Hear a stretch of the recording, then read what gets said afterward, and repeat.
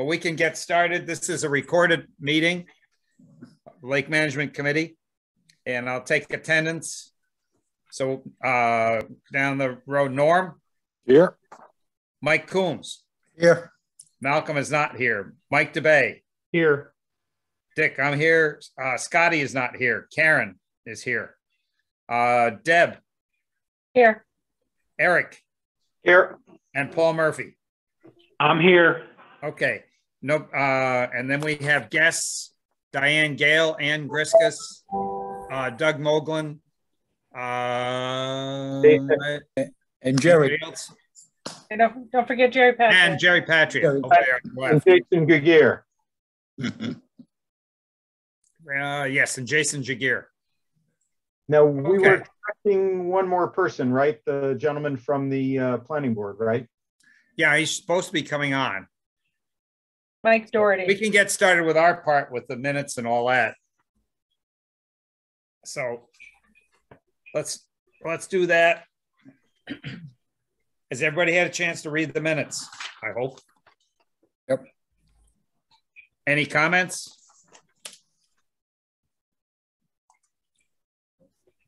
Seeing none, hearing none. I'll take a motion to accept as written. I'll make that motion. All right, To Deb. accept as written. Accept as written, yeah. Motion. Norm will second. Second is Norm. Norm. All in favor? Aye. Opposed? Opposed? Abstain? I'll run down the list. Norm. Aye. Mike Coombs. Aye. Mike DeBay. Aye. Dick, aye. Deb. Aye. Eric. Aye. And Paul. Aye. Okay. Unanimous confirmed. Okay. Second. All right. So next, let me see. Conservation update. Oh, wait a minute. Public comments. Any public comments? From any of our public that's on? A couple are muted. No? Okay. No comments. Dick, will they be able to comment later when our guest shows up? Yes. Thank you. Yes. Yeah, that subject comes on after we do our Concom update, etc. Some Mike Doherty just came on. He's just connecting. Let me just note.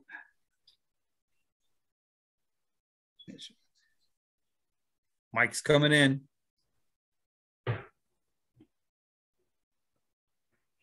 We can start with the Concom update then. Okay. Between Norm and Jerry. Take it, Norm. All right. There was a meeting scheduled for this past Monday night, but there was not a quorum, so the meeting was not held. Oh. Right. But Jean informed me that she had the first packet of LPP forms that weren't up to snuff. So I picked them up. There were 11 of them. I dissected them a little bit. We have three forms that have no vessel number or no vessel owner filled out properly. We have 3 no vessel owner, but there was a vessel number. There was 2 that may not be an error. It says it was dock only. As we know, there are some people that just put docks in and do not have a boat on them. Yeah.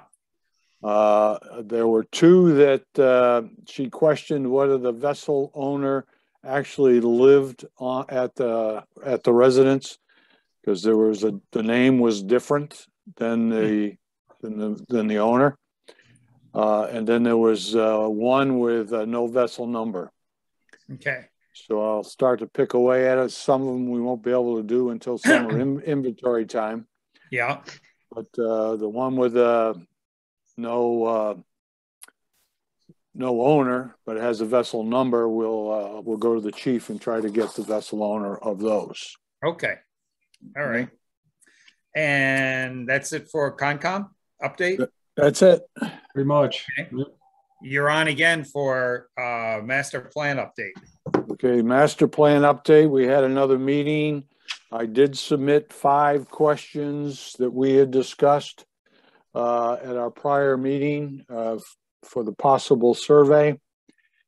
And what's going to happen is the consultant will take all of our inputs and come back for the next meeting with what they believe are the appropriate questions to put on a survey. Good. Unfortunately, that meeting I will not be there, however. Uh-oh. So we'll have to see. Maybe I can do some stuff via email or something. Okay. But so we're moving forward. 2 meetings a month we're doing, so things are going well. Okay. So All righty. And so the survey, once you get a draft, you'll share that with us so we can take a look at it. Yep. Okay. Anything else on that, Norm, or are you all set? I'm all set. All right. I see we have a couple more joined us. Is that Chris Pratt or is it Michelle? It's Michelle. Okay. Just want to write it down on here. And we have another one that's an iPhone.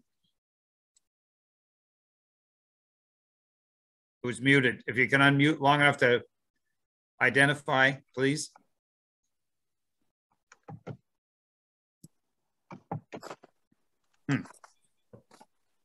Can you unmute it from your end, Karen? I asked him to unmute it and he didn't respond. Okay. All right. So we have an iPhone. Okay. So now we can get started. The next thing is, next one is 141 Congamon Road, marina issues, Congamon Road, marina issues. And you have the paperwork. Dick, there was a question if any of the public wanted to make a public comment. Prior to starting? Yeah. Sure. So anyone who's on from the general public, did anyone want to make a public comment before we get into this? I did have a Michelle Pratt, 152 Berkshire Avenue. I did have a quick couple of comments, I guess.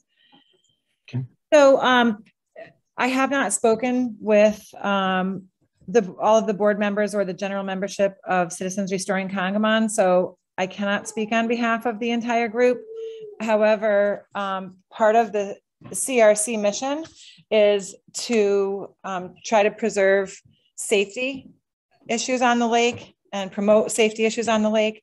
And so I think that the obvious concern is navigation through that area by the tunnel there, and the amount of boats on the lake. I think, since COVID especially, we've really seen a huge influx of folks using the lake, which is wonderful. We love people being out there, but it's a narrow lake and, a lot of people don't know the rules, and there are a lot of, things that can go wrong, and navigation over towards the North Pond Tunnel is always a huge issue. And it's kind of exacerbated by how close the marina docks are there to that one.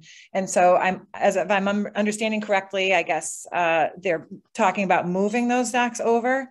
But I know, if you haven't boated, you haven't been out on the lake, you don't really realize the small amount of space. And when there's multiple vehicles coming through from one side to the other, that's a real concern, and keeping people safe like that. And again, the idea of, 20, 40 more boats on the lake on the weekends is a concern for myself. And I believe it would be a concern for a number of CRC members as well. So that's something that I was hoping the planning board would be taking into consideration. And CRC relies heavily on the partnership with LMC, as LMC has, so many experts that have studied the issues and are caring for the lake. So we really go by LMC judgment. So we would hope that this group's advice would be considered in regard to these matters.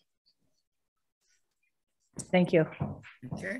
Anyone else on the public for public comment on that before we get started? Yes, sir. Somebody? Yes, sir. Is Diane, Ah, can you hear me? yes. Yes. Yep. Yes. I'm just curious how, if this project were reconsidered and denied, if someone wanted to do this on the Connecticut side, how would you intervene? The lake is, all the water is Massachusetts. Right. So does that mean you can tell Suffield they can't put in a marina? Yeah, because you need a Chapter 91 license from the state of Massachusetts in order to put a marina in. Okay. Because the water is Massachusetts. All of the water is Massachusetts. Okay. Thank you. And who, excuse me, who's making the comment, just so I can? Diane Gale. Okay, Diane, thank you. All righty. Any others? Okay, so we can start. I just wanted to, if you could, Deck, I just wanted to echo something for Michelle. So Michelle, you come to a lot of the meetings, so you may have heard a lot of this already, but you know, your impressions are not just they may be your impressions, but they're also bound out by the numbers and the facts. And a number of people on this committee did some research about what is considered safe, the safe number of boats on a lake. I then went and checked that also with our limnologist, and he basically agreed with the studies. You know, what he has found is all the studies basically agree with the studies that I think Mike DeBay uncovered most of. And all of those studies indicate that we already have substantially more boats on Congamon than any study considers safe by actually a very large margin. And in fact, even if we had nothing except for the 2 public boat launches, that would basically load our lakes. When somebody launches a boat, they go out on it. And if we had nothing but the 2 public boat launches full, where everybody was out on the lake from just those boat launches and no other boats, that would put us at the level that is considered the maximum safe level for water sports activities on a lake. So even with nothing else. Which is 8 to 10 acres per power boat. And actually, what I just said would be 5 acres per power boat. Right. So that would be pushing 8 to 10 is sort of considered kind of the borderline safe. There are a few places that push that all the way down to 5. At 5, that just covers our public launches with nothing else. So not only, yes, your impression is correct, the numbers bear it out. We do not need more boats on the lake. And it does create a safety issue. And we are actually in the number is about 2 boats per acre versus 8 to 10 acres per boat or 5 acres per boat. So, you know, we are many times what's considered safe. Yeah. Anyway, so I just wanted to make sure, you know, you knew, Michelle, that yeah, you know, I know those are your impressions. You're on the lake a lot, and yeah, your impressions are borne out by the numbers as well.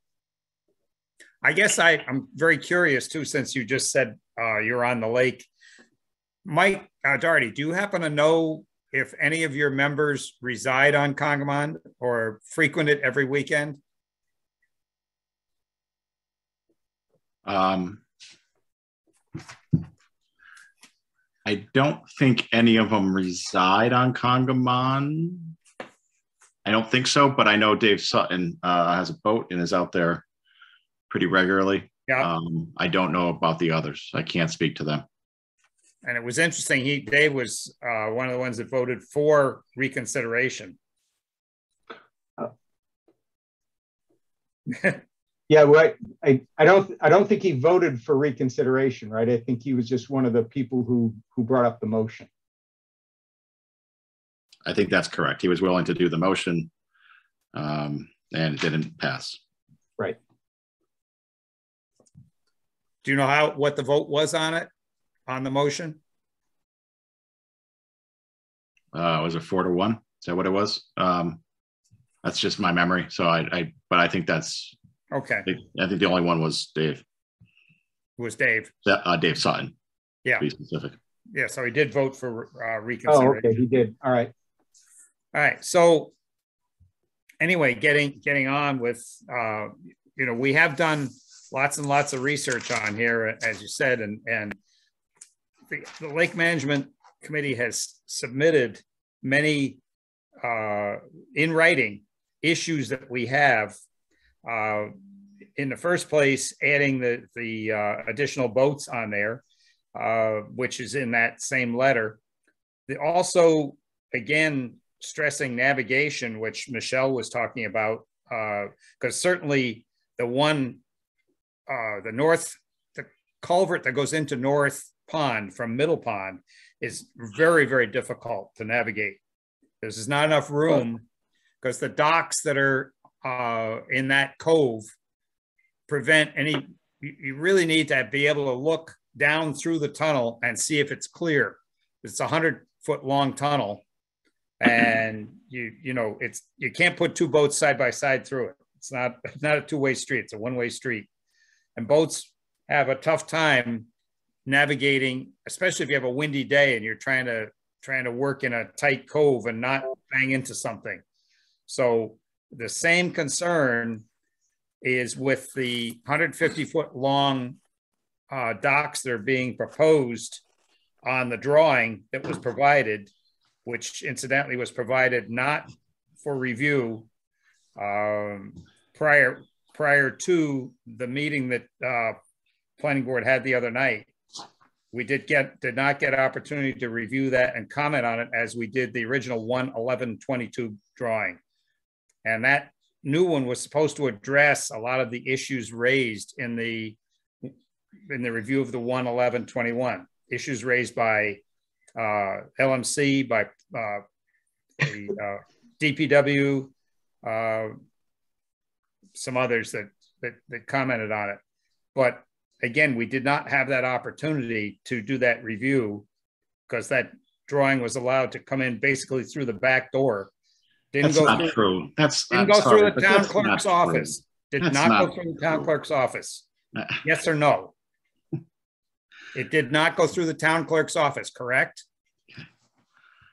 I have no idea. I have absolutely no idea. It did not. I'm telling you, it did not. Okay. Nor does it have to, by the way. If we want to be clear, it doesn't actually have to go through the clerk's office. But it's supposed to be available for review prior to being presented. It was not. Okay. Because I checked with all the different departments. They did not see it. No. Let's be very clear. Your objection is to it not being emailed to you as the chair of Lakes Management, or whoever. I'm sorry, who's the chair of Lakes Management? I am the chair. Right? Okay. Chair. Your objection is to it not. This is the revised plan not being emailed to you by the town planner. That's your objection. Your objection. No. Let me just finish. Your objection is not to it not being available. Okay? We didn't even know it existed. Well, if you had come to the meeting, you would have known it existed because it was actually presented at that meeting. We got it maybe a few hours before the meeting. And normally you would not accept a drawing. I talked to Alan Slessor today about that. He made very sure that drawings were not brought at the last minute. That's so first of all, I've been the chair now for I don't know how many years. If Alan said that, I disagree with him because it happens all the time. And what happens is that we have a practice, I would say, not necessarily anything in writing, but a practice where if something comes in at the last minute, we will certainly allow it to be presented and discussed, but we are certainly not going to close a meeting when we get something at the last minute. We are going to go to the next meeting so that people have an opportunity to come to the planner's office and review what they need to review and offer their comments at the next meeting. That's been our practice since, it's certainly before I've been the chair, but certainly while I was the chair. And I can tell you that while Alan was the planner, the copies would either be paper or emailed out as practice as soon as they were received. So, because even the public doesn't know that they're there. Like I said, they came in hours before the meeting and they were presented at the meeting. So everybody who attended that meeting was aware that there were new plans. And I simply don't think that they make as big a change as you think they do. But well, it's the absence of change too. They didn't address all the things that were brought up one way or the other. But one of my frustrations is that if this is such an important issue and you have such strong feelings about it, it strikes me that you would be at the meetings to address these issues. I could spend my life at meetings. It's normally one sends out that information, Mike. It was on the agenda. It was referenced at the last meeting as to when we're continuing it to. I think it was. That's why we attended. On the 1st? No, because if you attended on the 1st, then you would have seen that plan that you're saying that you never had a chance to review. Never had a chance to see it. Be common courtesy to email it out or send us an email and say it's available in the planning board room or whatever. Because the building inspector did not see it, conservation did not see it, lake management did not see it, and DPW did not see it. That's wrong. And you said that the other night and you were corrected and you're saying it again. You're wrong. Randy Brown saw it and he got it the back door from Rob Levesque. He emailed me that. He had to ask for it from Rob Levesque. Okay. So again, he could I find it hard to believe. So what you're telling me is that Randy Brown had no means of getting that plan, including from the town planner who sits next to him for 20 hours a week, such that he had to email Rob Levesque to get a copy of that plan. He got it from Rob. I know that. I understand that, but I don't think he needed to. He may have wanted to in a But don't you think it would be a better process to notify if we're all going to work together as a team, to notify the rest of the 8 boards of its existence? That's a simple email. Then we screwed up, and I think so. Then we screwed up, I guess. So, and that's why we're in the predicament we're in now. It also strikes me as good practice that if you have such a vested interest in a hearing that is ongoing, that you would show up to the meetings. That also seems like a good practice. So if we screwed up, then we screwed up, and I apologize for that, and we'll certainly take care in the future to make sure that any revised plan, not just the first one, any revised plan. Do you want every single plan for every single thing, or just something that's on the lakes? To do with the lakes. Lake management probably is just interested in ones on the lake, right? Okay. So any single plan, I'll tell John Goddard, I'll put an email, I'll CC you on it. But and even if it's overkill and you wind up letting us know that there's new plans for XYZ, that's okay. Rather have the information and say not applicable. And that's fine. We'll certainly make sure that on a basis where there's any thought that this may affect the lakes, that you are on an ongoing basis, given whatever comes in. Would appreciate that. Okay. So back to the 150-foot long docks. We can revisit that. I understand planning board is not in the dock business or the knowledgeable about what goes on the waterfront, but it's an issue with safety, which we're very much worried about. So So I have a question, just because I don't actually know how things work. You know, in a sense, you know, I heard Doug describe, you know, they're kind of like their swim lanes. In other words, you know, different parts of the town government have swim lanes. They're, you know, things that are in their bailiwick and things that are not in their bailiwick, right? And so I actually don't know all of the criteria that are in the planning board's bailiwick. So, you know, so I just don't know. So it kind of sounds like because we kind of wound up with a discussion that was just about parking spaces, which I might or might not have agreed with, but that was the discussion they're talking about. So when we were in the planning board meeting, it was all about parking spaces. The marina. So with regard to the marina, thank you. Do I have it right that basically the lake safety issues that we were trying to bring up are not issues that the planning board should be considering in making their decisions? That's somebody else's thing to consider? So Eric, and I, certainly fair question, and let me try to best explain at least how I practice, and I can't speak to all the board members, but at least how I do it, which is, you know, we are a land use board. That is what we are in charge of. So we are considering the land use. Parking is a big part of that. We actually have specific bylaws about parking. We have tables about parking. So that becomes a frequent topic of discussion when we're talking about projects and land use. What is in the lake becomes a much grayer area. And I understand the safety component, and to the extent that there's a safety component, I think there's at least an argument that it falls under the purview of the planning board. However, you know, we do to some degree try to stay in our lane. You know, let me give you an example. We had a disc golf course application, and they talked about utilizing alcohol in that location.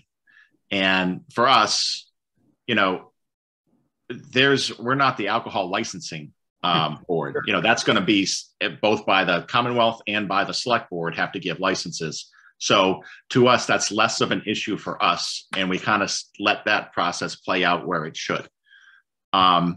So, you know, there is a lot of process that needs to go on to put something in the water, and there has to be the Chapter 91 license. There's still, I mean, because there's a wetlands issue, there still has to be a wetlands permit.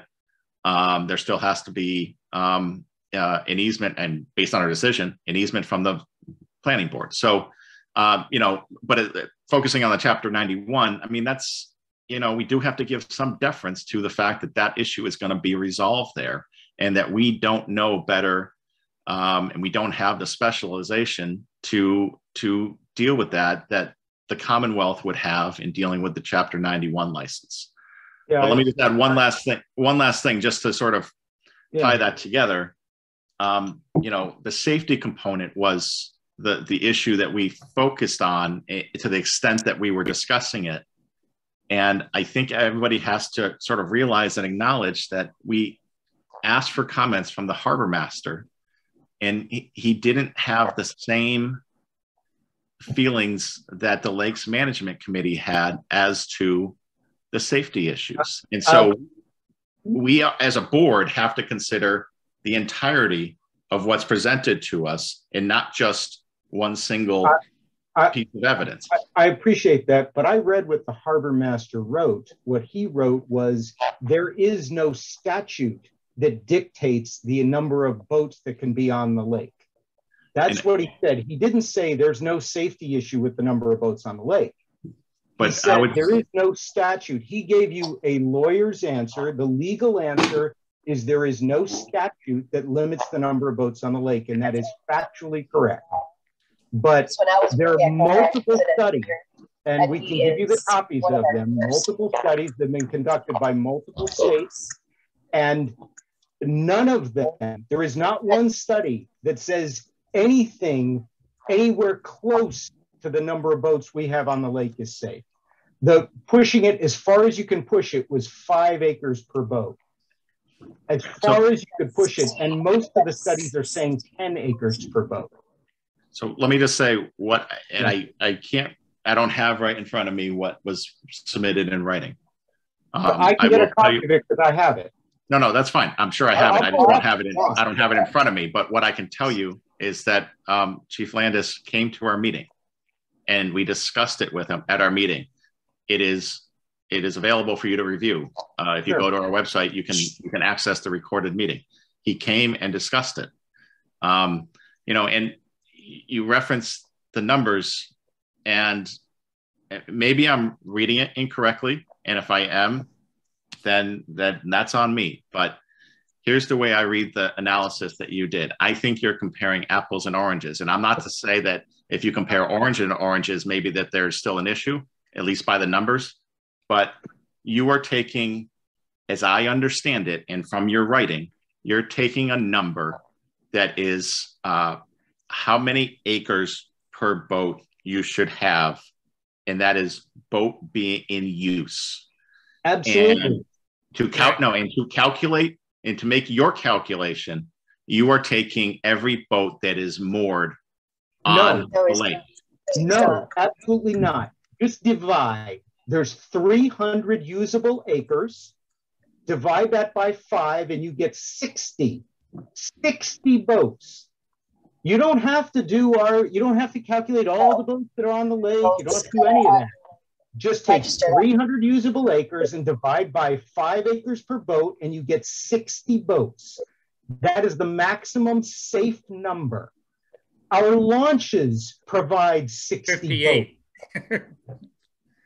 So you don't have to go and count all the boats and say, oh, but only some are in use and some are not.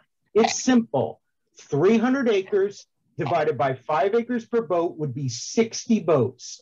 You gotta say at any moment, there's way more than 60 boats, right? Would you accept that? Yes? I wouldn't say at any moment, but on a typical average day, probably yes. Yeah, okay. Absolutely. And do you agree that 300 acres divided by 5 acres is 60 boats? Yes? Yes. Okay, so therefore, we are already overloaded. Yes? It sounds like you need to close the boat launches. We can. Yeah, those are State waters, Those are state launches. ramps. We don't have the right. It is a public lake. It is a great It's a pond. great pond. Those launches are owned by the state of Massachusetts. We do not have the right to close those launches, but we certainly have some responsibility to not make the problem worse. The lakes are overloaded with boats. Adding a marina will make the problem worse. It is a safety issue. We can give you multiple studies that will show this. You don't have to count all the boats on the lake. I agree. When you do that count, it makes a very extreme number, but now you're creating an argument like the argument you gave, but it's really simple. Just 300 divided by 5 equals 60, and you're done.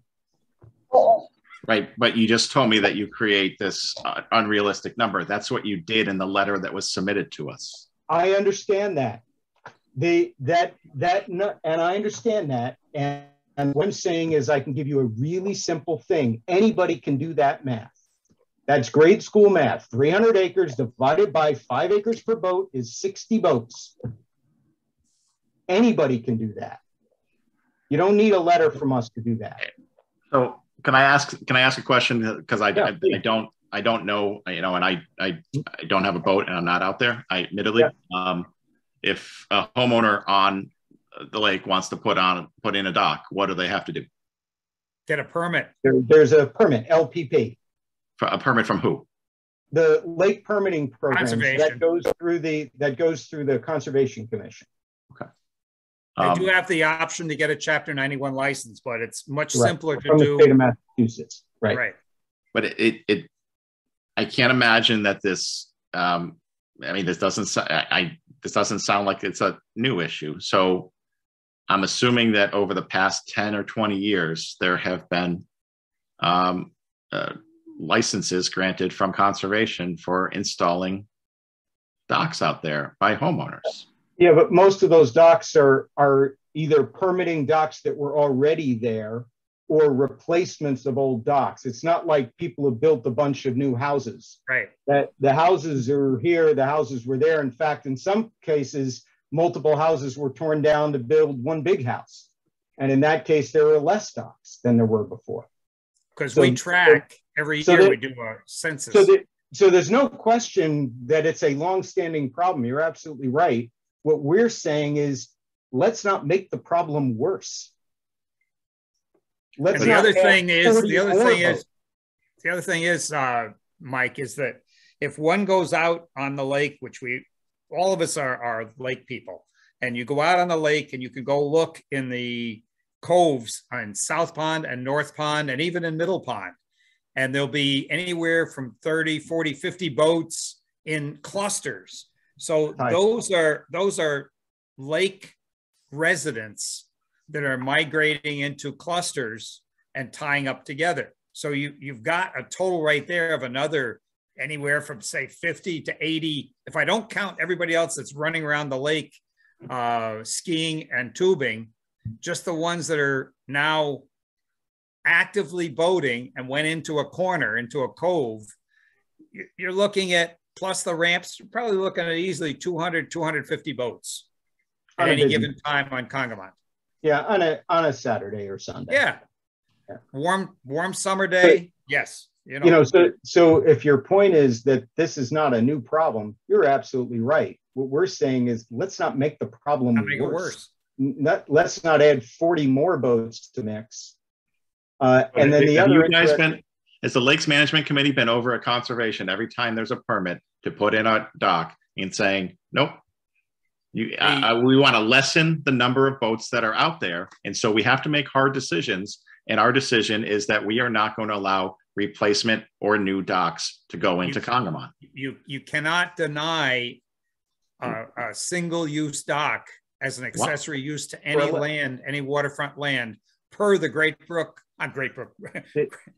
Ponds Act. So Massachusetts is a great pond. There are a set of regulations stipulated by Chapter 91, by the Massachusetts law, and we in the Conservation Commission have to operate within those constraints. So no, we're not in a position, if somebody wants to put a lawful dock in, from telling them they can't put a lawful dock in. We are in a position to say you can't put a marina in. The LP program does not permit marinas. Marinas have to be approved with a Chapter 91 license.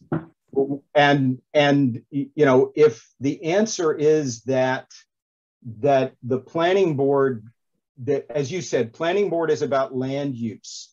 And so if the answer is that's where it ends, once we're at the edge of the water, you could say there's a safety issue, maybe there is. That's not really our problem, it's somebody else's problem. If that's the case, fine. I'd like to figure out who else's problem that is so that we can figure out how to have that discussion. We're concerned that the further this goes, the more momentum there is, the bigger push it's going to take to stop it. And so we're trying to stop it before it gets started. Adding 40 more boats is going to make the problem. No, stop, please. I can't. Yeah. This has been a constant issue, not just with you folks, but with just in general over the last year. Facts are important. Yeah. They're not adding 40 more boats. They're not. They're adding 20 at most. Oh, I thought it was 40 boat slips. No, I thought the application was for 40. The application was for 20 transient and 40 rentals. We didn't give them what they wanted in their application. We gave them 20 transient and 20 rentals. I didn't realize that. Okay. I did not realize that. Thank you. Yep, you're right. Facts matter. So it's 20 boats. Okay. That's correct. That's definitely better than 40. And we moved the I'll call them docks. We've called them various things over the course of the hearing. Move the docks that are going perpendicular out into the lake, away from the culvert where that path is of going you know, through the culvert. So we And they are tried to still address that 150 issue. feet long. They're still 150 feet long on the drawing. And again, but that to me, I have to say, seems like a Chapter 91 issue in large part. Again, you know, when we're staying in our lanes, that to me, and I had a little trouble understanding from the letter. Are you talking about the traffic coming through the culvert that it's an issue for? Are you talking about traffic on the lake that is coming close to? Yes and yes. Yes and yes. Both. Okay. So to me, that seems more of a Chapter 91 issue. And, you know, I can speak only for myself, but I have zero issue if they change the length or the layout or whatever else of those docks. It doesn't, you know, we were trying to deal with what was raised as a potential safety issue coming through that culvert and move stuff away from that. Yeah.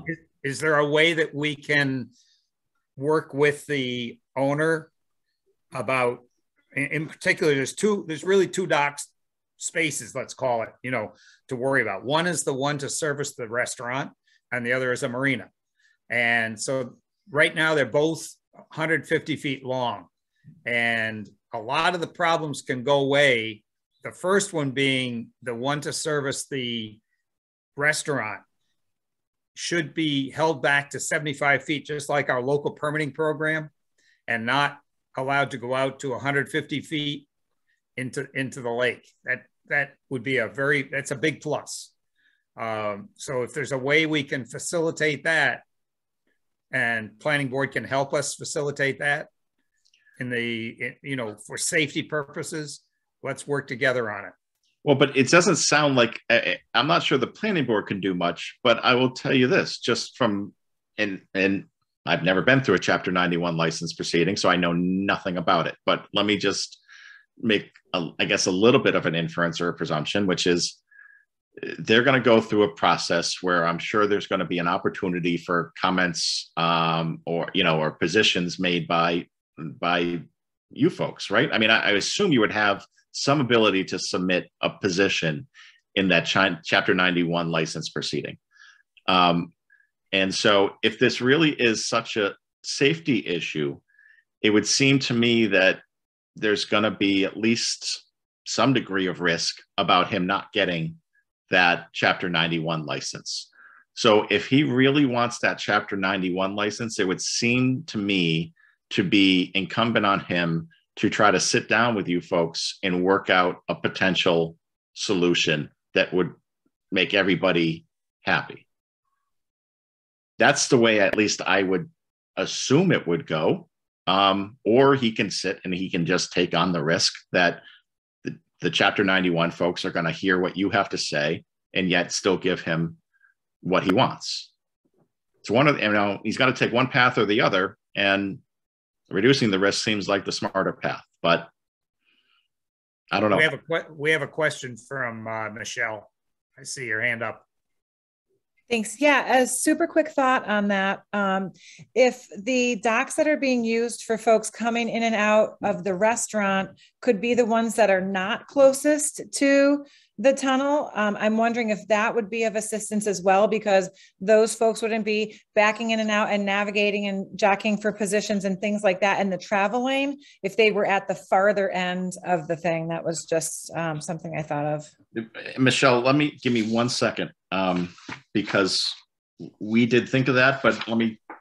I think you actually flip-flopped it. I think they're actually on the southern end now, the transient docks, I mean, on the northern end, to keep them away from the neighbors. Is that the way we ended up with it? I just can't remember. We had that discussion. We went through that process of figuring out which one would be more appropriate in which location. I can't remember where we landed. That's why I read it in the decision.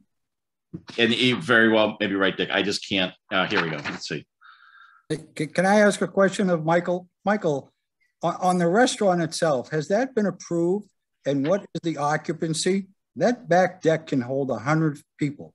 So here's what's going on with that. Yep.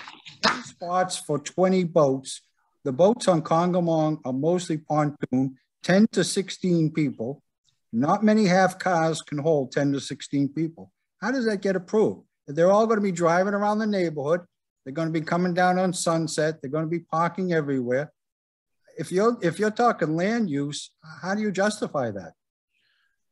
Because we have set rules for parking, and I'd have to pull it, but I think they needed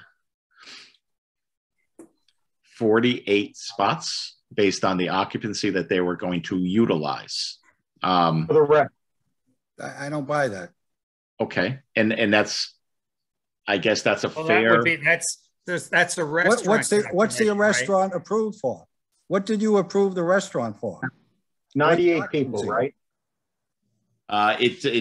So there's two different occupancies. One is in the summer and one is in the winter. Yep. I think the winter is going to be bigger than the summer is going to be bigger than the winter. I don't care what he says. You have a deck out there that can hold 100 people. Okay, so here's, at some point,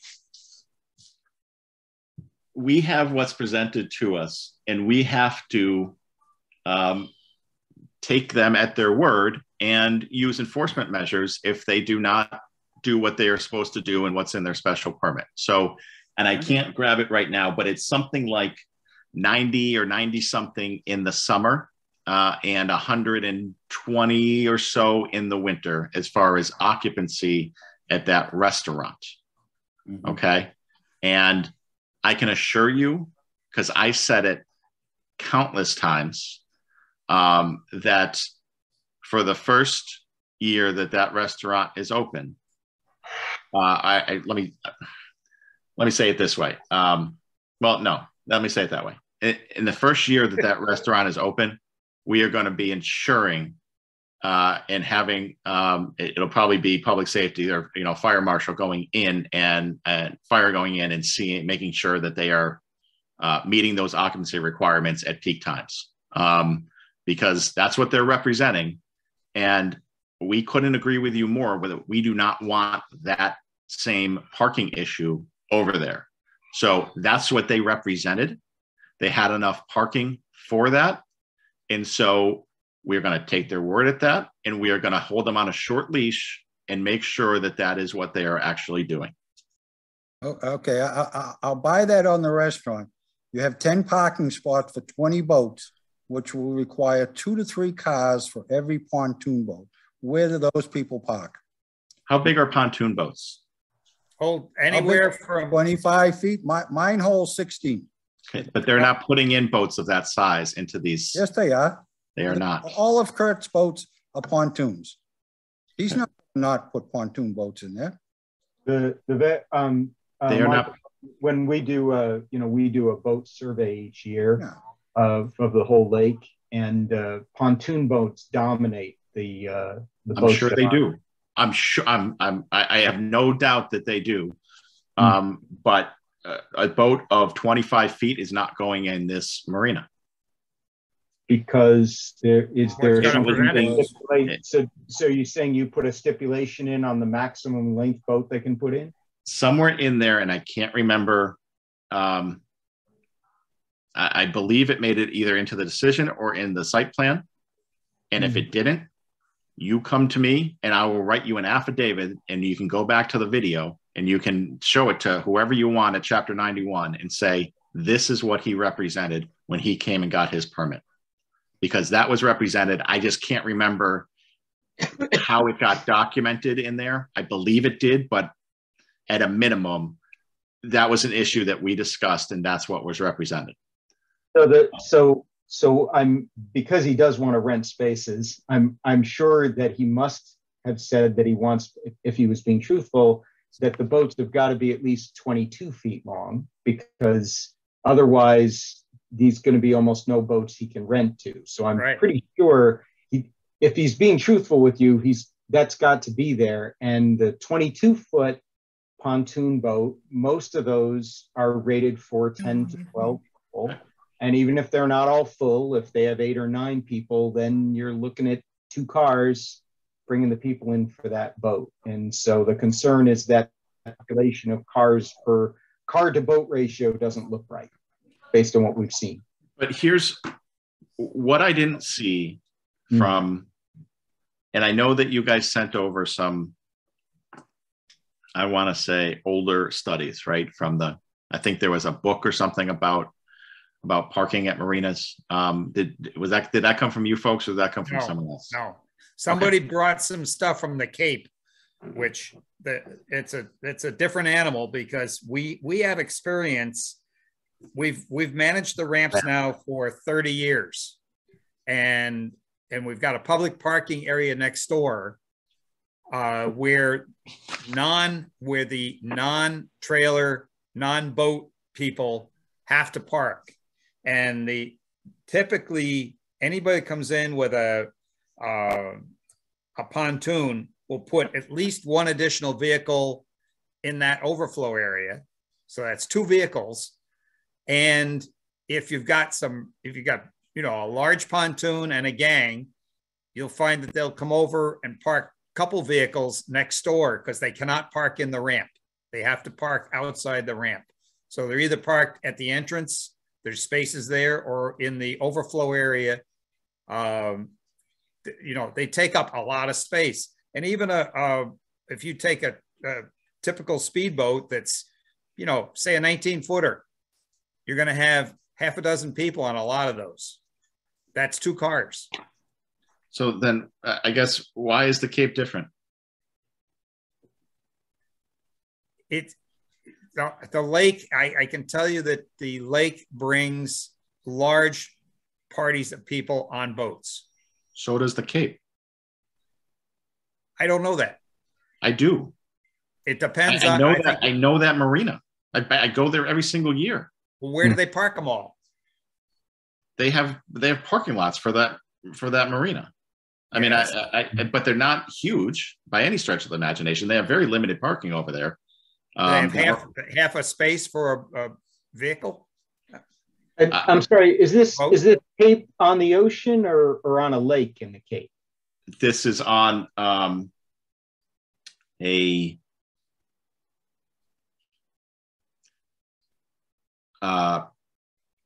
I'm trying to think. It's probably a bit of a unique scenario. It goes to the ocean. It's on the northern side of the Cape. It's in West Dennis. It's the Suez River. There's but it's not sort of a large harbor. There's a smaller pathway in where these marinas are. The boat. It's interesting because boating behaviors of lake boaters versus ocean and tributary boaters are quite different. What you find with ocean and tributary boaters is a lot of them actually own the boats, but if you pay attention, those boats never go out. You'll see an incredible number of those boats that they could be tied up like the whole year, or they go out twice in a year. It's very different from lake boaters. And then the other big difference is when you come to the lake, sitting there, it's not like being at the ocean. It's a completely different thing. Lake boaters and ocean boaters, different beast. They'll come spend a day and hang out on their pontoon boats, swim off them, go over into coves and whatnot, tie up with others, and they'll be out there all day long. Well, and water skiing and tubing, very little of that is done on the ocean because of the ocean waves. Right. It's more fishing, cruising, and fishing. It's kind of a different beastie. But I think if you're interested, you can come during the regular season and see what goes on at the boat ramps. As Dick says, Lake Management's been managing the boat ramps for decades. So we've got quite a bit of experience with seeing sort of the patterns of boaters on lake. And that's kind of what you see, is that somebody comes. I mean, there are definitely some people who come with a small boat and it's just the people in that car and they get in the boat and that's all there is. Absolutely. There are some who do that, but quite a few, what you see is that they're launching a boat where that boat is going to have 8 or 10 people on it, sometimes more, but 8 or 10 is a pretty typical number. And so they've got 2 cars, the vehicle that pulled the boat and the vehicle they have to park someplace. One. Right. And they park it someplace else, and that's kind of what we see. And I'd say this, that is, we reached out to a lot of different people, tried to get any opinion, any bylaw, anything that sort of documented parking spots to boats, right? And it was tough to come by. We took the limited information we had. It seemed to suggest that the number of, while it may have used to be certainly a couple spots per boat, that seems to have been decreased in recent times. That's the sense that we got from what we looked at. But what we did to address if we were wrong on that, or if there was an issue on that, there is a look back provision in the decision, which requires them to come, and let me see if I can grab it. Applicant is required to attend a planning board meeting in the month of November after each boating season for the first 2 years of marina operation to review and discuss the observed site circulation and general operation of the facility as it relates to inclusive of the restaurant bar use and accessory marina use as it relates to off-street parking, vehicle circulation, and safety at the site. So they have to come back in. And if this is not working out, if there are people parking on Beach Road and there are people, parking illegally, and this is a problem, then they're not going to continue with the marina, which it also assumes that they're going to get the marina open, and they have a lot of hurdles to get to that stage as well. But if they get there, there's a look back provision that for the first 2 years, we are going to be going and paying attention to how this plays out, because it's a little bit of an unknown to us. So for example, if the parking is an issue, then the planning board would say you must stop operating the marina. Not necessarily. Well, so look, if it's going to be meaningful, I want to get something meaningful. What you're suggesting is that if this really is an issue, if we really are getting two cars per boat and people are parking all over the place and it's an issue, then it's going to be reviewed. And just saying it's going to be reviewed doesn't do anything. I'm asking, if it's an issue, are you going to say, come back and go, you have to stop operating the marina? It's clear that the parking's inadequate. So let me say two things on that. One is, I'm a single member of the board, so I can only speak to myself. And, sure. And what I think is not always going to win the day. My response to that, if there was significant parking issues where it was not working out, my response would be, and we'd have to look at the details of sort of what the excess was or what the problems were. But my response generally would be, you're either going to cut down your occupancy or you're going to get rid of the marina. Okay. Or some combination of the other, of both. Because, if it's a parking issue and you have two uses that you're using parking for, you got to pick, right? So that would be my response to that situation. Good. Okay. I guess I would speak up, and I'm listening to that response, and we have the same issue at Louis B's for the last 5 years. There's all kinds of issues over there. Nothing's ever done. Ever done. The boats are on the dock every year. They're supposedly fining them. Nothing's ever done. There's actually how this is going to happen. Why will this be different? Going on with that one. Yeah, I was going to say I have, that issue has come before the board every single year, and I have asked for enforcement every single year. Trust me, there is, as far as I know, enforcement going on over there, because we are paying attention to that every single year. Last year, I think, well, maybe it wasn't last year, maybe it was the year before. COVID gets a little messy now, but at least within the last 2 years, I saw an ad about rentals over there and forwarded it to the building inspector and said, go look at this, because it's doing it again. So it's an issue we're following, I think, reasonably closely. So I would respectfully disagree on that, I think. I think what Mike's bringing up is that we we have seen there have been enforcement actions, but no results. And I guess right now, Mike, there's actually a court case going on. There's actually a lawsuit associated with this. So there actually is something happening. I don't know what's happening, but I know something's happening. And let me just also say this, right? It's a little bit of a different situation. She's doing something that she does not have any legal right to do, right? He would potentially, we have this permit to, use as an enforcement measure and sort of take away something.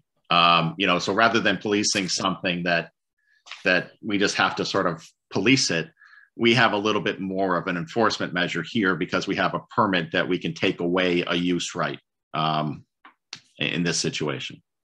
I'd like to add one thing, Mike, that you may or may not have really understood, is that part of the road is actually a state right-of-way. It began as a state right-of-way back in 1927, and it affirmed in 1947. Both layouts were state layouts of a state right-of-way.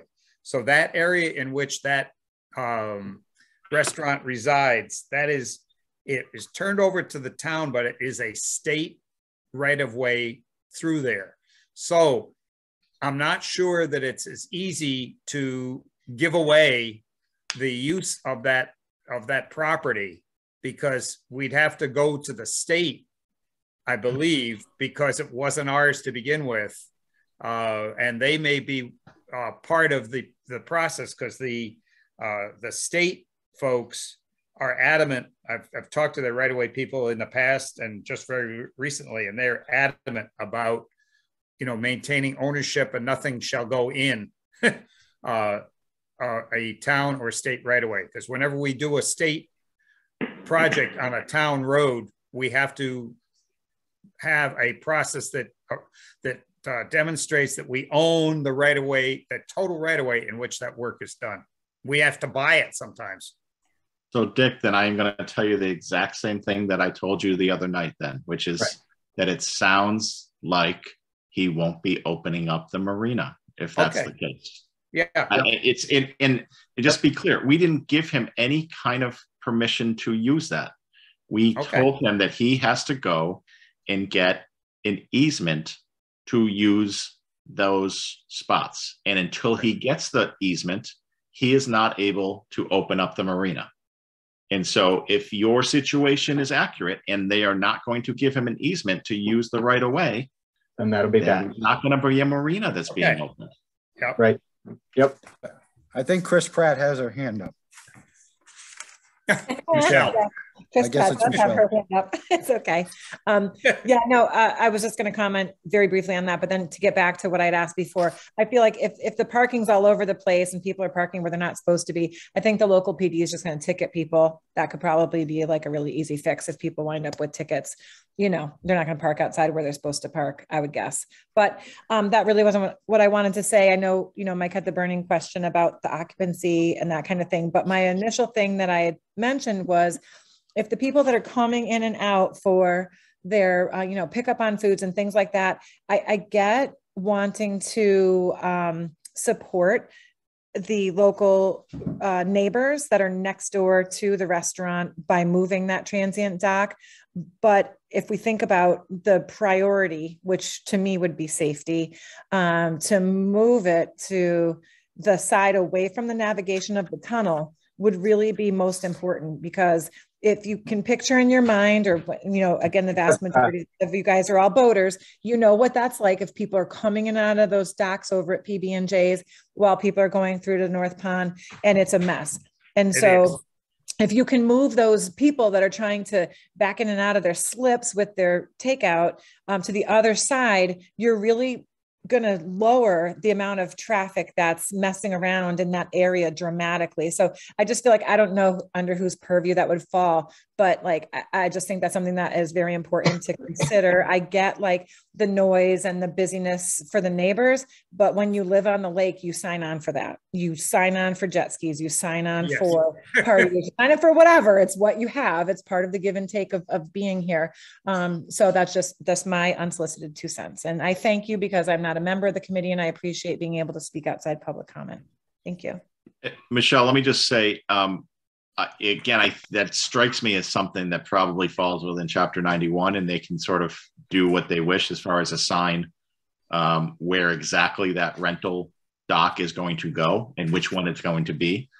You know, like, and it's been a long couple of weeks, so my memory is slipping a little bit. If we did it because of the neighbors, and that sounds right to me, but I just don't have it fresh in my head. You are correct, though. Okay, Right, so that may very well be why we did it, and so we did flip it so that the transient was on the northernmost side, and or no, I'm sorry, the transient was in the middle, and the rentals are on the northernmost side. It sounds like it's a Chapter 91 issue, but I would also say this: I don't remember the applicant being all that particular about which one was which, and so it may very well be just a conversation. That would be good. With the applicant at some point that just says, you know, we think this is the better choice. Do you have any problem with it? And I don't think the board, if there was agreement, would have any problem. You know, if we had to amend the permit at some point in time doing that. Mm-hmm. Okay. That's awesome. Thank you so much. Yeah. Makes sense. Does anybody else have comment on this? Dick, this is Mike DeBay. I have a question. If I could ask Mike Doherty something. When you push some of it off to the Chapter 91, and obviously we usually get input to the Chapter 91 because the state asked us what our opinion is on it. And our opinion probably isn't going to change much. And we're going to say we're not in favor of it and all our reasons why. When they come back and say, well, but the planning board already approved this, too bad. Where's the planning board going to stand on that when they tell that to the state? But I don't, so my understanding, and this was represented by the applicant, and on my brief review, I saw something that confirmed it, which is I believe they have to have that use before they can apply for a Chapter 91 permit. That's the order in which it needs to go. So they have to get the use, and then they apply for a permit. If that is the order that you need to go in, getting the use really shouldn't mean much, right? I mean, it should be the Chapter 91 permit or Chapter 91 proceeding that is talking about the proper setup and safety and whatever else, and whether there should be a marina at all. I think that's the proper venue for it. We're just simply saying that we are okay with the potential use of this, focusing primarily on site plan and parking and things like that. Well, really, the sequence really starts with having the adequate parking to support a marina. And then second is how is the marina defined? Where does it go? And what configuration? But you have to have the parking regardless. But if it's not clear from our decision, and I don't know if I were able to do it or whether the board would agree to it, but I don't mind setting out something, which is what the planning board process is or decision is thinking, which is that we, based on what we saw, made the decision as a board that is not focused on lake issues, made the decision that we felt that 0.5 spaces per rental slip was an appropriate calculation. But to cover that, we put this look back provision to assure that there were not any issues going forward.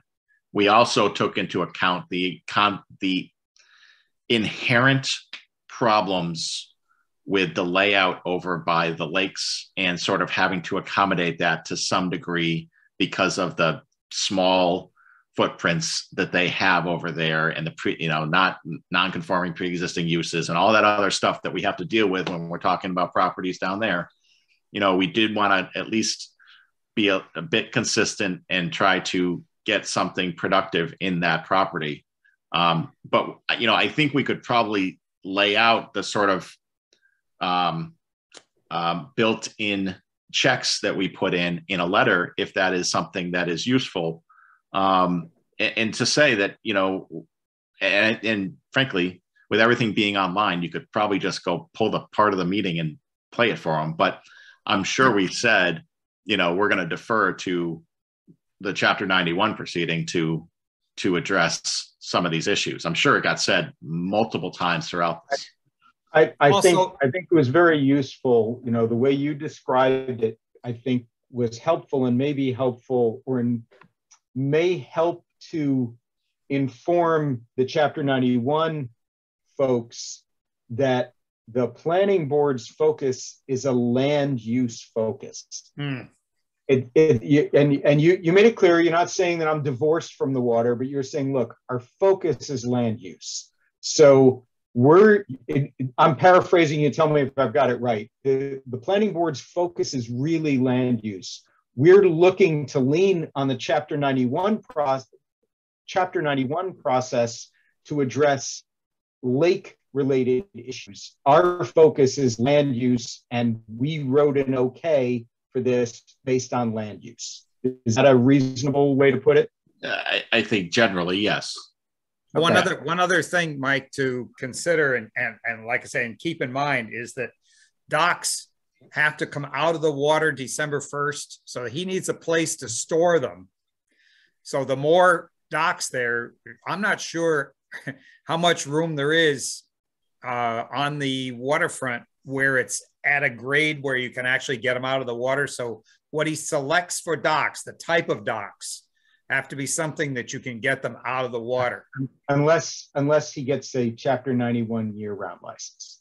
Getting that's going to be very difficult. Because even Louis B's was not able to get a Chapter 91. It so states in that license that they have to come out. Yeah. So he's going to need to do that. But I think what might be useful here to counter, you know, what the concern Mike DeBay has, which I agree with, maybe part of the way we can help to counter that is, you know, Michael Doherty is offering to kind of write a little letter saying, hey, here's what we considered. I think that should go to the Chapter 91 folks so that they get, it's not that the planning board looked at all the issues associated with the lake and said, yeah, we think this is fine. The planning board was focused on land use, and based on land use feels this is okay. The water use issues, that's for the Chapter 91 process to look at, not really for the planning board to look at. Right. Not that you're divorced from it, but it's not your focus. That's fair, yes?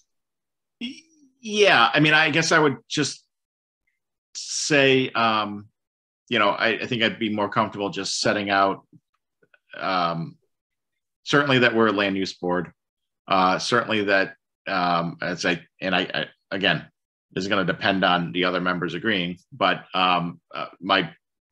the idea that we are going to give deference to the Chapter 91 process for things such as design of the docks, you know, safety issues, location, things like that. Yeah. And that, you know, to the extent that we made any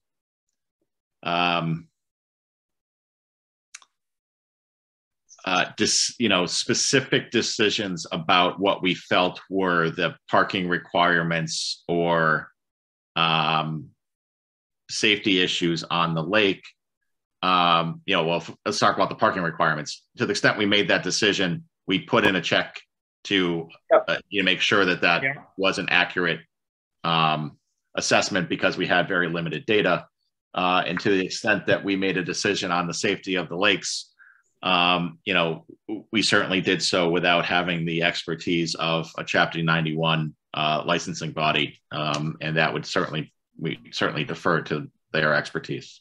Okay, so the other thing is that I think that would be helpful in preventing a situation where the Chapter 91 folks say, yeah, somebody already looked at it, it's fine, which is what we don't want to have happen. We want them to do a considered discussion, and I think it's helpful if, you know, if the planning board makes it clear we're a land use board.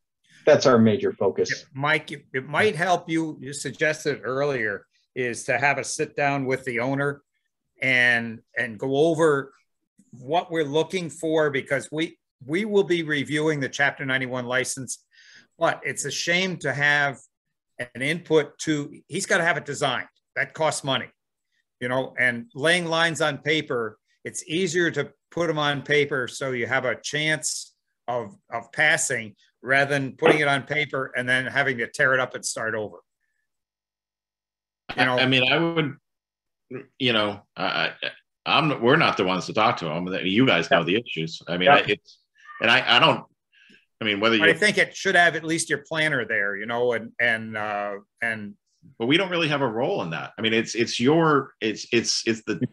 don't have a role in the Chapter 91 license, other than I'm more than happy to at least raise the issue of the letter, because I don't want our decision to be taken out of context and taken for more than what it is. Okay. So that I agree with, but it strikes me, you know, I'm not sure, and John can do whatever he wants. If he wants to be there, he's welcome to be there. I'm not saying I have no control over him. If the planning board could prompt such a meeting, that would be very, very much appreciated, because then it sounds like, you know, we're all going to work together on it and walk them through it. I will. What I can do, and primarily because we have their info, is reach out, have John reach out to, whether it's Ken or whether it's Rob Levesque or whoever it is, or both of them, and just say the Lakes Management Committee is interested in meeting to discuss, you know, the process going forward in obtaining the marina license. And, you know, that's what I can do. And I can't, you know, say anything more than that, but I'm happy to reach out and then inform you as to what they say. That would be good. I got a quick question for you again, Michael. Dick brought up that the docks have to be out of the water. Has that been addressed, where they are going to be located in the winter? Are they going to? Oh, that's why they should be. I mean, it's not. I don't know how that's a land use issue. If he has to, you know, transport them somewhere or do whatever. I mean, that's a him issue, not so much a. Yeah. I mean, they have to come out, so he's got to take them out. And if he doesn't have room on the property to put them, then he's got to put them somewhere. So it's not so much a planning board land use issue as it is a logistics issue. I think he's got a requirement and he's got to meet it. It's not our bylaw. It's not our requirement. Agreed. Okay, so now, as long as they're not taking up parking spots, if they take up parking spots, that is an issue. Yeah, that's an our issue, and right. We'd certainly be looking at it. No, I mean, we actually, you know, it made it clear to them, and again, I forget if it's in the decision or not, but it's in there enough in a general way that they need all those parking spots. And so we told them, if you want to use that corner for snow clearance, or if that's where the snow ends up, and you block parking spots, you can do that, but you have less occupancy. So, you know, it's very clear what his occupancy is tied to the parking spots. And so if he, you know, messes with any parking spots, he's losing occupancy. Okay. Yep. Do we have anything else on it? Is everybody? No. Well, if you don't say so, I'd just like to thank Michael Doherty for participating tonight. Yes, absolutely. Completely. Thank you very much. Thank you. No problem. And I think you might have a comment from Mr. Moglen. Oh, okay. Mr. Moglen, you still there somewhere? I am. And somebody beat me to it. One, I wanted to thank Mike. I mean, Mike's done a yeoman job as the chairman of the planning board, and, you know, and especially over the last year, and kind of herding cats and kind of handling a lot of stuff that's come at that board. I want to thank him for coming to this meeting to answer questions. And, you know, I deeply respect what he's doing here. And, you know, I think, you know, I sat through 90% of the planning board hearing on this piece. From my perspective, I'd love to see that place put back to use. And at some point, and I don't think that there's anyone that would disagree. Well, I shouldn't say that because I'm certain I will find a handful of people that would disagree. But, you know, to have that place put back to some productive use rather than sit there and decaying, I think is in the town's interest. It has to be done right. And, you know, and I think Mike and his board has done an excellent job over the last several years. And I'm a big proponent of this. I've talked to you, Dick. I've talked to many other people in town about swim lanes. It's kind of a thing. We got to all stay in our lane, you know, and whether it's the staying out of a Board of Health issue when you're on the planning board, or staying out of let the Conservation Commission do their job, let Chapter 91 do their job, because that's a process they all have to go in. And lake management has a key role to play around the conservation issues on this piece through the Conservation Commission, through the Chapter 91 process. Through that, the input was heard and taken into account by the planning board through that thing. It may not be the ultimate answer that everyone on lake management wanted, but I believe that they took the input and made the best decision in the interest of the town. And then, you know, like I said, I've seen Mike, you know, come in front of a bunch of different boards and commissions after the fact to have a frank discussion as to, you know, what his thought process was and what the board's process does. And I think it takes, that's a big deal. I think it's great. And, you know, I want to thank you guys for the input that you guys provided to this, and, you know, the expertise that comes into play. And there's certainly a role to play for lake management here around, and anyone else for that matter, you know, CRC, lake management, Concom, and the public when the Chapter 91 piece comes up, or you know, or through the Concom process. They're both going to be very valuable. And, you know, I liken some of this to other things that come in front of the planning board where they don't have a ton of say about, but they have to rule on it and have to make a decision. But there's another board that is in a lane. You know, used cars is a good example, right? They stamp a plan and for a site plan, and it's just measuring off how many parking spots there are and the size of a parcel, and boom. But the select board is the licensing authority for that, right? Or even when they're doing a review of the Krabby Joe's piece here, and they say, okay, but they don't weigh in on the conservation issue, or if there's a septic issue for Board of Health, or, you know, for occupancy that may be even more limiting than what the planning board would be willing to allow based on the zone. That's the Board of Health's job to do their thing. So, you know, again, I just really wanted to thank Mike and you know, much appreciated. I've had the opportunity to work with Mike now for a few years, and, you know, and having served on the planning board prior, it's a tough job, and you know, it's all volunteer, and you know, so thank you again. Yeah. Yeah. And thank you for coming on tonight with us, spending the time. And let me just say, I will tell you, between a heavy planning board schedule and an ongoing trial at work, I'm a bit testy, so I apologize if I'm a little bit short, but I'm a little sleep deprived at the moment. So, but I'm glad that I could be slightly informative at times. So hopefully we can, you know, get this moving forward, and everybody can talk when they need to, and you know, get a result that everybody wants.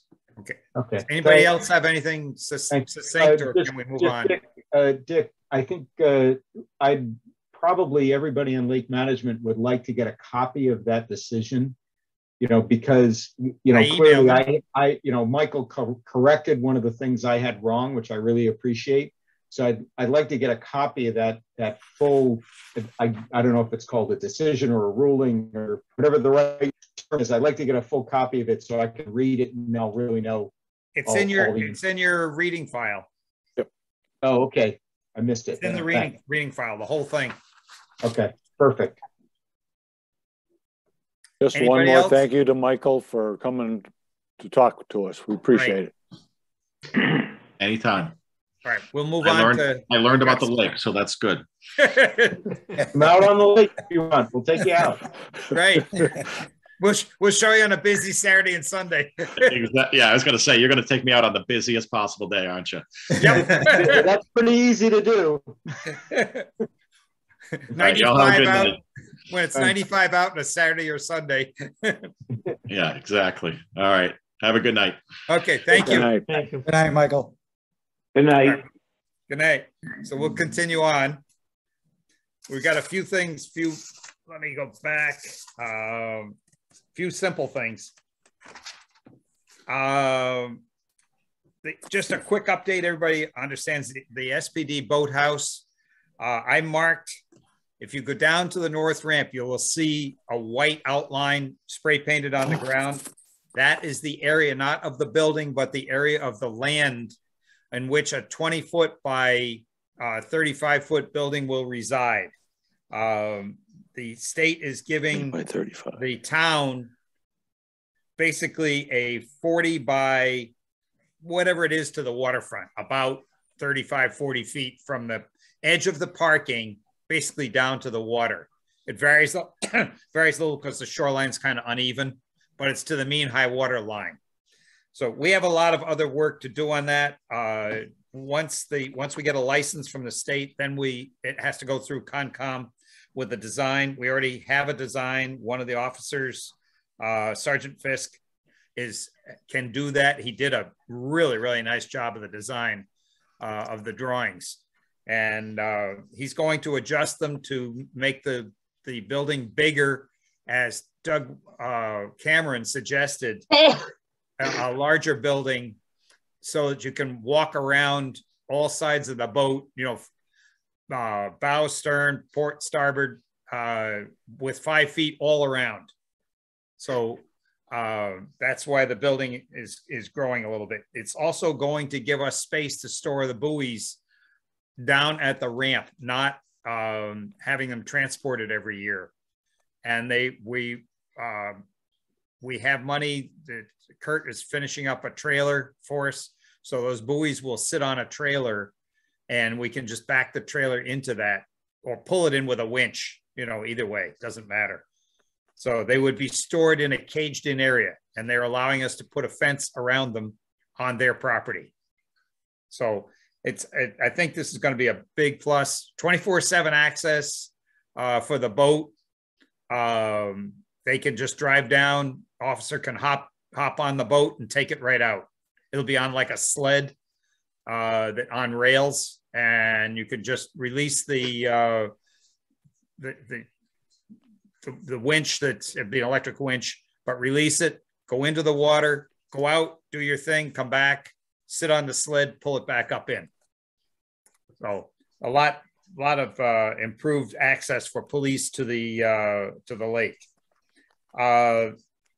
North Ramp docks, we would like to put those in on the Saturday the 2nd. So we'll be looking for volunteers to help put in the 4 docks. The police divers will help us. And if we can also, maybe there's some CRC folks that would like to join us again. Michelle, if you can try that on for size for the Saturday the 2nd at 8 a.m. I got a thumbs up from Michelle. Do we have anybody that right now is available that we can count on? Saturday the 2nd? Yes. Norm can make that. Okay. And it'd be myself.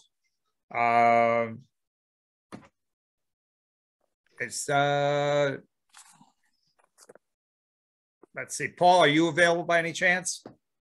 Possibly. I'm going to check my schedule on that one. All right, I'll put you down for a question mark. Okay. We'll have to ask Scotty on the side because he's not here tonight. Yeah, this is Mike DeBay.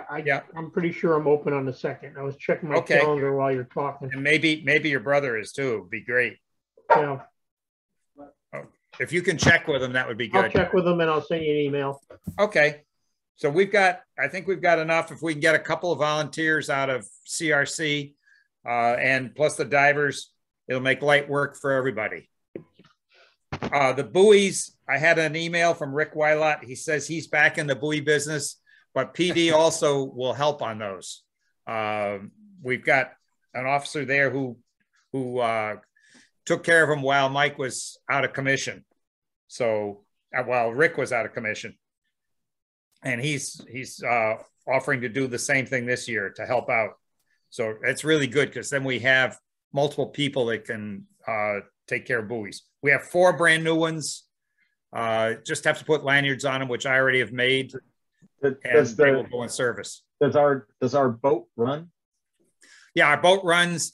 I've got to ask Kurt to put it in now. I sent myself an email to ask him tomorrow to put it in the water. It'll be stored down at Saunders until our docks are in. Dick, I'd like to be involved in that also with the buoys.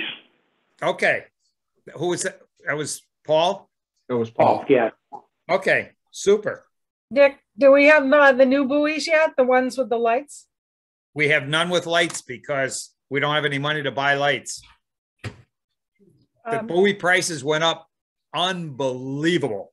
They took about a 20% hike, and shipping went out of sight. As everybody knows, you go to ship something now and oh my God, you got to take out a second mortgage.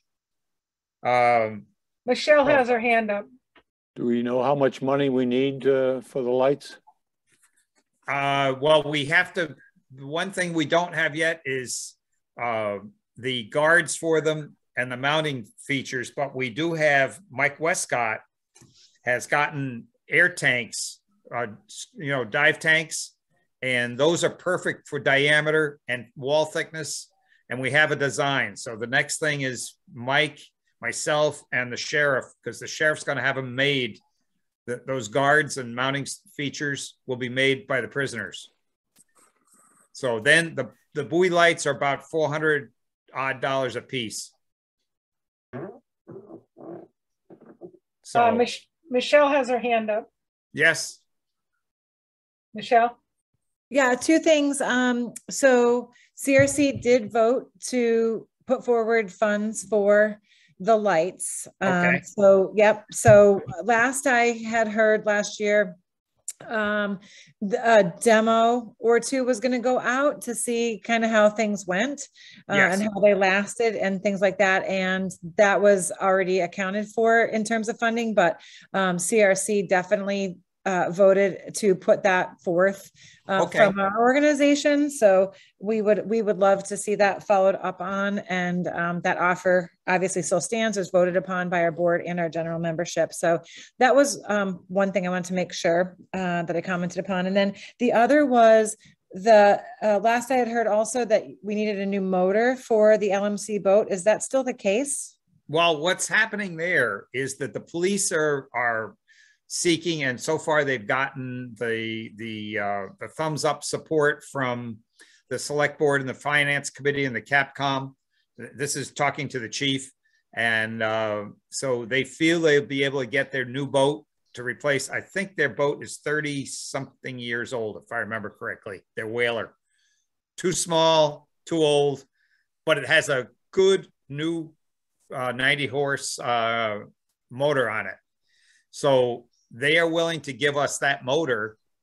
It will take $1,000 to move it over. I've already covered that, with between Carl and the FinCom and select board and whatnot. They're willing to make sure that money stays in the budget, in our budget, so we can move the PD motor over to the lake boat. And that would be, it's a 90 horse. We have a 50 on it now that's really tired. I think that sucker is probably lucky if it can get out 35. It's just worn out. So does that answer your question? Yeah, I think you're saying you're set with a motor. It's going to be moved over because, CRC is interested in knowing what projects are available. I don't think we're super interested in replacing things that are in normal budgets. Right. But when things come up and there's a need, we would like to be able to be supportive of that. And so we'd like to know from LMC what you all see as priorities that we may be able to be assistant of a. Do you want to order the lights or do you want us to order them? You give us the money, reimburse them, or what? I really kind of think that we don't know exactly what to order. So if someone else were to give us the information, we could order it. It's not that we can't order it, but we would need to be spoon fed every single specific about it so that we don't. If I get you a quote from them for 2 lights, Is that what you want to do, is 2 lights? We do one on Yes. either, you know, at the sandbar, one on the beginning, one on the, you know, one on the northern end, one on the southern end? Yeah, Deb, did we say 2 or 4? Do you recall? I don't have my notes in front of me. Sorry, I'm unmuting. We can, yeah, we can, if you don't know, we can talk about it offline. Yeah, I'd have to Okay. look back at Yeah. my minutes. Yeah. Yeah, Yeah. it's not critical right now. Yeah, we would like to do that. Yeah. Okay, all right. The 91 Chestnut Circle you have, which is pages 48 to 50. It's really sitting right now in with conservation as to what to do there. We've got a condition where a person who does not live on the lake has put in a dock on private land that's not theirs. and And they don't have permission? without permission, right? Oh, really? How the hell did that happen? Never happens. So at any rate, I input conservation. We may be asked to help them on that, you know, get pictures from out in the water. There are pictures that were taken from the land looking at it, and I included those in sheet in pages 48 through 50. So it is a valid problem. And I think we have to help them. It's not. This is I Mike responded Bay. I have a on that, question. Dick. I'm sorry, I responded on that, and those docks are on Halliday Lane side of the, not on, one is on that where the pictures were taken. Right, but they're on private property. That's on the Halliday side. Right, private property. Yeah, private property, but it's on the Halliday side. Right. But the dock does not belong to the person whose property on which it resides. And it's been there for a few years. Okay. I got a question. It wasn't clear on the write-up in there. They were talking about, are they still in? Were they in all winter? No, I don't know that they were in all winter. I don't know Maybe about Mike would know. I do not know. I don't know It doesn't about that. look I'm like not it. there. Okay. They're aluminum docks. So I don't think so. Also the LMC, the pay rate for the ramp attendants was approved by the select board, the $15 per hour. So I'll be sending out those letters probably tomorrow because they approved it on Monday night and I got notified Wednesday. And one other quick reminder is if you have not been sworn in, you need to get sworn in, please. Sometimes stop by the clerk's office. If you haven't, and there's a group, I can ask because our next meeting, I think, will be in town hall. That's the intention. We're trying to do that. And it will have the owl in the room, you know, as well as us. So we have to learn how to use the owl. So it'll be hybrid? It'll be hybrid. So anyway, that's all I had. Does anybody else have anything? No, it was a long one, but I think it was really good. We had to, it's the only way to do it is grunt it out. So at any rate, have a motion to adjourn. Mike DeVay, I'll make a motion to adjourn. Mike D, okay. Second, I'll second. Paul, Yep. all in favor? Aye. Opposed? Abstain? Good night.